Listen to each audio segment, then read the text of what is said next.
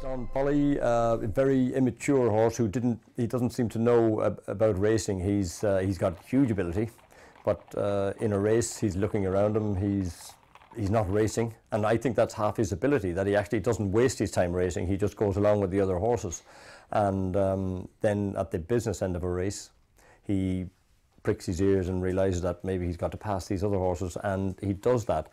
But we have used cheek pieces on him. But I think nowadays he's more mature and he doesn't need them. He will go for either the RSA or the National Hunt Chase. The National Hunt Chase is 4 miles, and I think that's really his trip, that he would go around. He's a fantastic jumper, and I would rather see him running in the National Hunt Chase. But